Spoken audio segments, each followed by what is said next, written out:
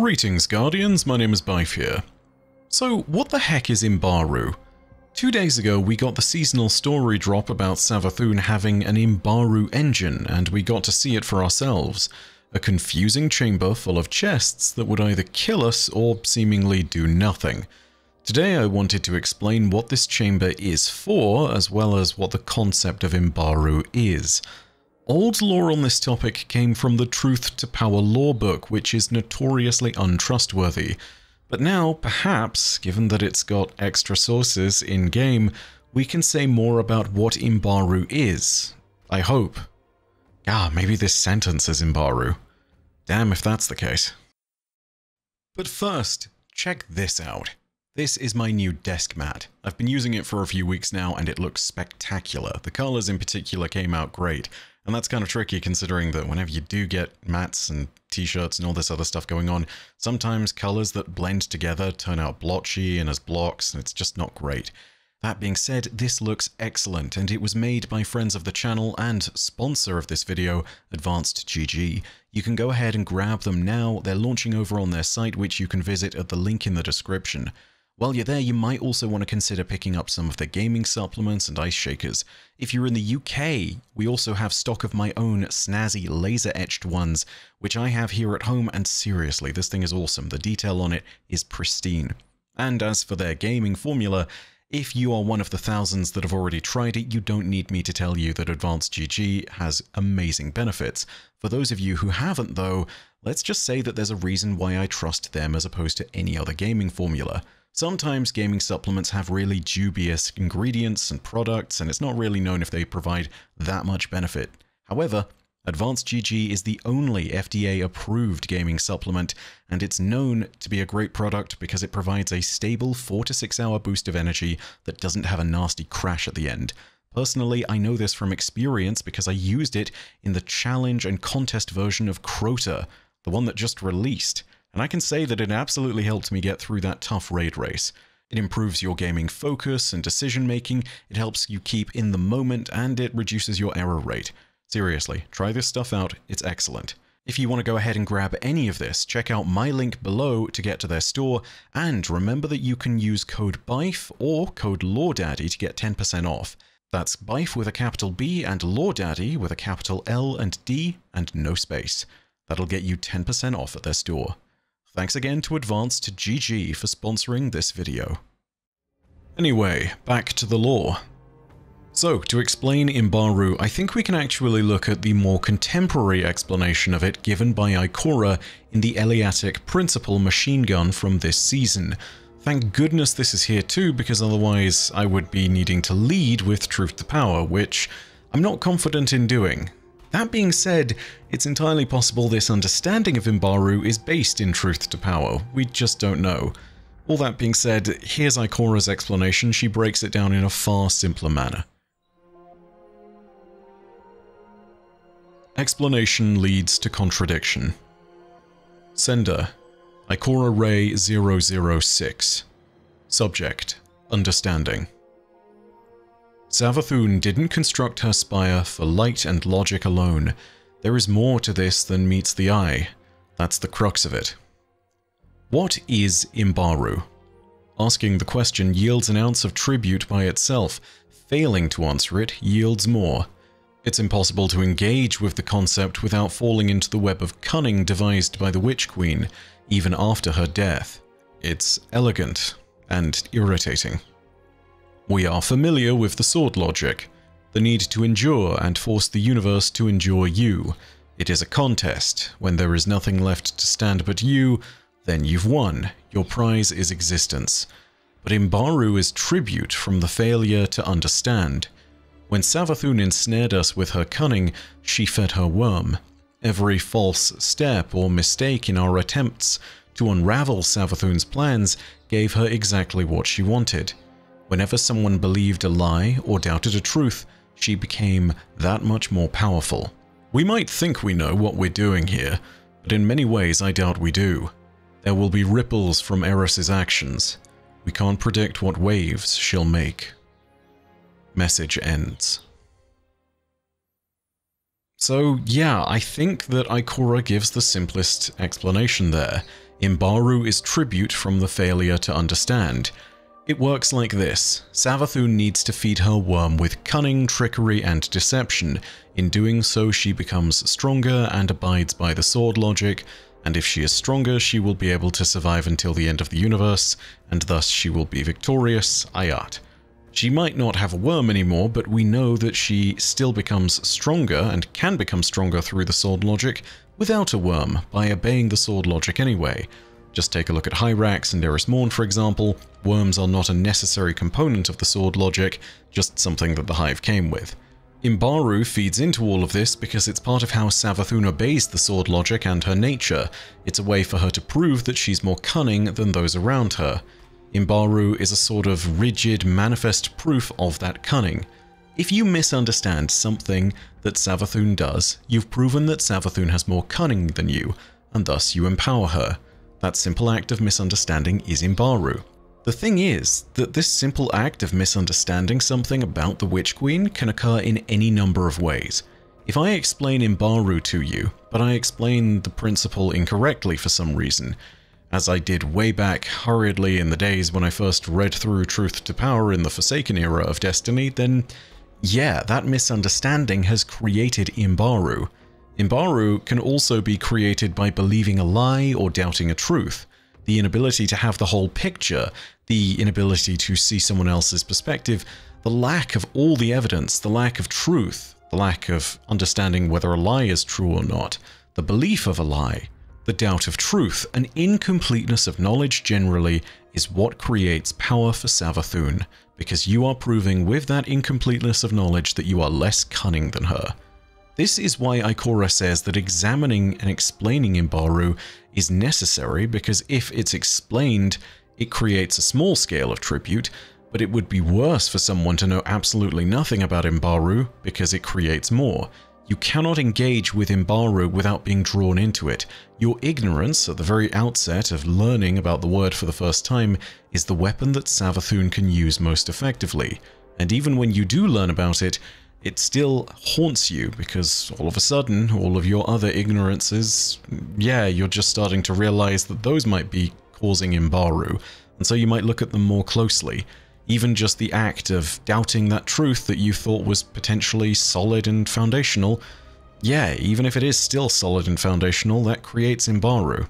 You see why this is the problem and how genius this is? And how terrifying it is to think about it. The genius is undeniable. Savathun has basically weaponized the asymmetry of information itself and the ignorance that comes with it. Effectively, as long as we still have questions, and as long as Savathun is still mysterious to us in some way, she will always have power over us and she'll always be able to pull Imbaru from our actions. That is undeniably terrifying. So, we've kind of gone over what Imbaru is. Where did we first learn about it, and why has it always been such a touchy subject? Well, like I said earlier, enter Truth to Power. I've talked about it a few times before, but this lorebook is madness. I've heard people call it brain poison. I've heard people call it genius. I've heard people call it pointless. Regardless of where you stand on the nature of the book, it holds the first ever mention of the term Imbaru. I'm going to remind you all that there's no guarantee this actually happened, what I'm about to read from the book. In fact, Eris Morn, who is mentioned in it, refutes a lot of what happens in Truth to Power. It mentions her frequently, and there is not much evidence that any of it happened according to Eris's own testimony. It should be noted at this point that the same can be said for most things in Truth to Power no matter where they come from. Don't trust anything in this book to have actually happened. With that said, here's what happened according to the lore book. Upon reading through the lore entries, we, as in us, our guardian, start to hallucinate. The lore book sends us in a sort of choose-your-own-adventure style journey set in the tower as you hallucinate. If you choose the correct outcomes, your perspective will suddenly shift from the strange surroundings of the tower to a new place altogether. In this new space, Eris Morn is being held in suspension. The daughter of Savathun, Dul Inkaru, who lords over the curse of the dreaming city from the Shattered Throne, then arrives and asks Eris if she wishes to know about Savathun or not. She then goes on to tell Eris more about Savathun's plan to gather tribute, as well as what Eris's supposed destiny might be according to what Savathun has devised. Ominous now that I reread that. You know, this idea that Savathun had planned some kind of destiny for Eris, the mention of Imbaru and the appearance of an Imbaru engine as Eris starts to turn into a hive god. Yeah, that's all a little freaky. The passage eventually leads to this text that I'm going to read in a moment. It features a hive thrall of Savathun's brood being led into Savathun's High Coven, the equivalent of the Court of Oryx for the Witch Queen herself, and they're asked to attempt to comprehend Savathun's great plan. Before reading this section, just a little bit more context.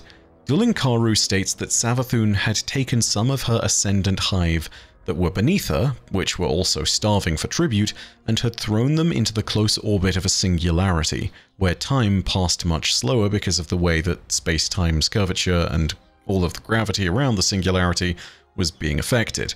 In this way, the worms of those ascendants began to feed more slowly on their tribute because they were slower. You know, they were existing in a place where time wasn't passing at the same speed. Their forces on the exterior that tithed to them gathered it at the same rate, but they consumed it at a slower rate. However, the worms of the Ascendant Hive quickly realized the trickery born of this singularity and simply demanded more tribute. Thus, Savathun came up with a new plan. That plan is explained in the first half of the thank you entry in the Truth to Power lawbook. That particular bit of brain poison reads as follows. Verse 154I4. Call the Thrall. From a random crypt, Savathun selected a young thrall and summoned it into the High Coven. It came hesitantly, fearing death, but nonetheless it came. Come, come, snapped Savathun. Listen as I reveal unto you my design. You are aware that gravity is the curvature of space-time, and where gravity is powerful, time itself slows. The thrall indicated that it understood, more or less, for it was a singer of prayers and not well fed with the fruit of the knowledge of physics. Now, I have tried to put an ascendant in orbit of a black hole, while its spawn gather the tribute of an eon, but the worm is not satisfied, for it sees the trick. What I must do is amplify the speed at which tribute is gathered. A pocket world where time passes quickly would do well, or a world where time is a torus and infinite violence must be gathered. With such a murder battery, I could become a being of supreme insight. The thrall indicated it was confused, but not lost. With this tribute, I shall undertake a mighty work, a real humdinger of a scheme. I'm going to refinance my entire existence. I'm going to move from an existential economy based on the accumulation of violence to an existential economy based on the accumulation of secrets and the tribute of failing to understand me. I shall name this tribute of failing to understand Imbaru, for it shall be as formless as the mist. The thrall held up its claw as if to say, please, slow down. Now spoke Savathun's scheme mother. In the beginning, Yul said to me, Savathun, you may never abandon cunning. If you do, your worm shall devour you. Cunning is the use of thought to predict the function of a system. Therefore, wherever a being should attempt to understand me and fail, has my cunning not defeated theirs? Wherever a falsehood is repeated about me, have I not displayed cunning? I shall gather tribute from every false prediction, misguided theory, fearful rumor, and ominous supposition which derives from the thought of me. And in time, I shall pin my quiddity upon these rumors. I shall discorporate so that I exist wherever my schemes and conspiracies also exist. And so, I will be immortal, as long as anyone seeks to understand me and fails. Do you see? The thrall demurred, saying that it did not know much of metaphysics. Good, said Savathun. It's a law of the High Coven that one's sinister plan should be incomprehensible to a thrall. Do you know why we've come here? If I am to take my tribute from the keeping of secrets, where else are secrets better kept than beneath the event horizon? My brother ruled that flat space of infinity, but I prefer these tide-washed depths. And in time, I shall make them my dominion. The Ever-Hunger heard this, and was pleased. This passage here is the first time where we ever hear about Imbaru, and the fact that we hear about it first in a lore book that is deliberately lying to you over and over again, so that you don't understand the complete picture, thus creating Imbaru in the process? Man, that's kind of genius, isn't it? Because again, the lack of our exact understanding of the truth has created Imbaru. Thus, you know, the book has opened a trap and let you walk right into it. It's fascinating. It's an act of Imbaru in itself. Certainly one that got me back in the day. All of this brings us back to the Imbaru engine, though, that we find in the oubliette. The very existence of this thing is designed as a sort of trap. To speculate and talk about the Imbaru engine creates Imbaru because we don't know everything about it. The name implies that it's there to create Imbaru, but if you break down that statement and that idea, even that is an assumption. The name of the Imbaru engine might simply be there as a secondary distracting notion, and whilst in the process of that it might create Imbaru, it might be the case that even this is obfuscation. Imagine if this is something completely different and it's just named the Imbaru engine to distract us, as many things might be in the realm of Savathûn where everything is made specifically to deceive you. All of that being said, let's commit some Imbaru right here and right now, and let's speculate about how this machine works, and let's make that big first assumption that yes, this is here to create Imbaru. So, first of all, the Imbaru engine is possibly called an engine because it's designed to generate immense amounts of power for Savathûn, and the creation of Imbaru here is not simply accomplished by those who take part in the rituals within its chamber, but also by those that merely hear about it. Not understanding what the Imbaru engine is in itself an act of Imbaru. So, yeah, there's that to first understand. Misunderstanding even the basic geometry of this place, which is set as a cube that has no correlation to correct gravity, will also cause you to commit Imbaru. Getting lost or misled as you navigate its walls, floors, and ceilings will also lead to Imbaru, as you prove that you haven't fully comprehended Savathûn's internal machine and the lies that it seems to tell, whether those lies are the way that you might navigate from the top of the chamber to the bottom, or whether you understand how gravity works in this thing. On that note, the strange architecture of the Imbaru engine seems to suggest that gravity spills out inversely from a point at its center. Even as we still have to hold our feet on the ground normally, the pendulums swinging according to their own laws of physics up above us, yeah, they seem to imply that there's something else going on, and it makes us question what's really happening with gravity. It's also worth remembering that these might just be illusions or manipulations based on hive magics. If they are, you know, that makes a certain degree of sense, but then again, Savathûn was previously talking about the gravity of singularities and black holes. As a result, it's not impossible to believe that some of that use of physics is being put to use here. Again, even just talking about this, as you can hear with the doubt in my voice, is an act of Imbaru. Ah, I love and hate this, it's terrible. Most curious of all, though, is the objective and the rewards found within the engine itself. The engine challenges Guardians, or whoever should enter into it, to pick the correct hive rune that matches to the corresponding chest. For those of you wondering, it's the one that looks like an X with a stake through it, as opposed to the one that looks more like a jellyfish. Failing to do this correctly kills the Guardian and drops a buff on them called Imbaru, which lasts for 3 seconds before they die. You can also hear Savathûn's laughter, and you'll see a prompt in the chat saying that Savathûn has been empowered. Should you succeed at the trials, though, your reward is nothing, but you do get a pop-up in the chat with every single attempt that you make successfully, saying that you have proven your cunning. And when you have completed the small section of the Imbaru engine, you get a pop-up saying, "You have conjured cunning." Those words, I think, are a very deliberately chosen set of words, and the reason I say that is because of what happened in the Books of Sorrow. I talked about it last video, but after the War for the Ecumene had its tide turned and Oryx had turned into the Taken King, he first embodied Xivu Arath by committing war for some great amount of time. And in doing so, Xivu Arath was resurrected and said, "I am war, and you have conjured me back with war." Note the word conjured. This also happened to Savathun after Oryx tricked the remainder of the Ecumene and led them into a trap. From this moment, Savathun was risen again, and she said, "I am trickery and you have conjured me back with trickery." Again, note those words. Conjured.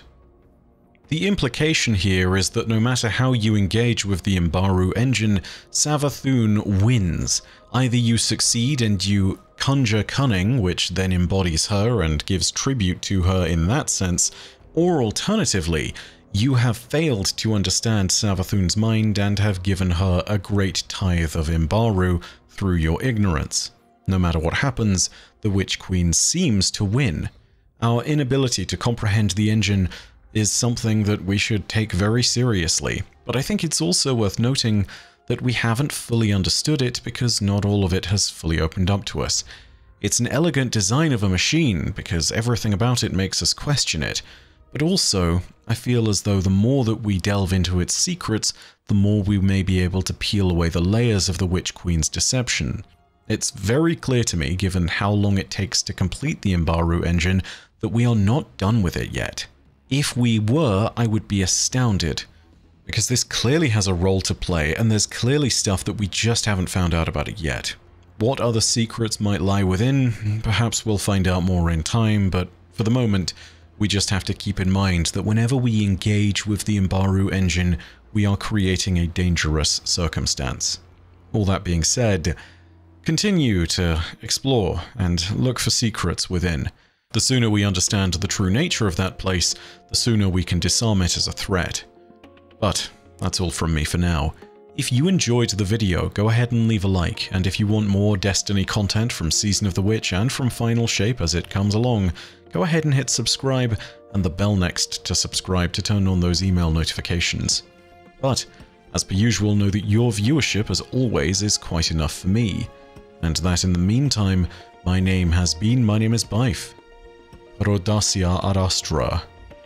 I'll see you, Starside.